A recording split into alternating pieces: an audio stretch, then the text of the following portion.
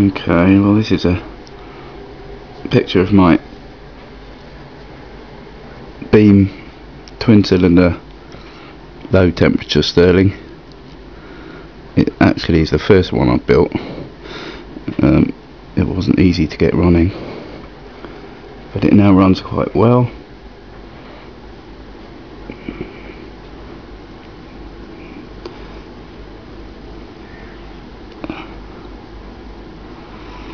So I shall try and start it.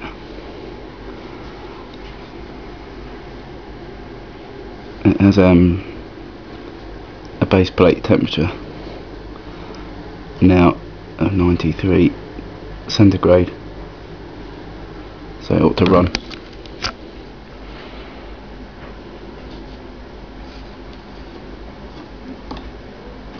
And indeed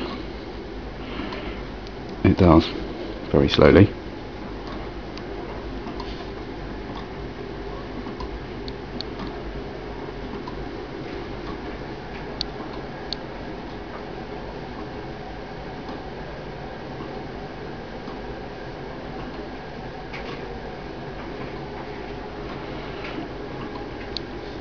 It's just running on residual heat. As you can see, oh no it's not, there's still a ring on, a very low ring, so I can turn that off. There. Now it should continue to run. As you can see, it's a rocking beam for the displacer and for the pistons, and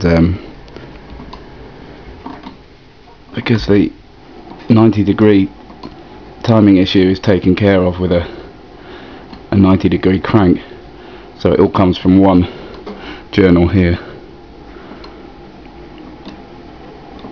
This is a simple way out.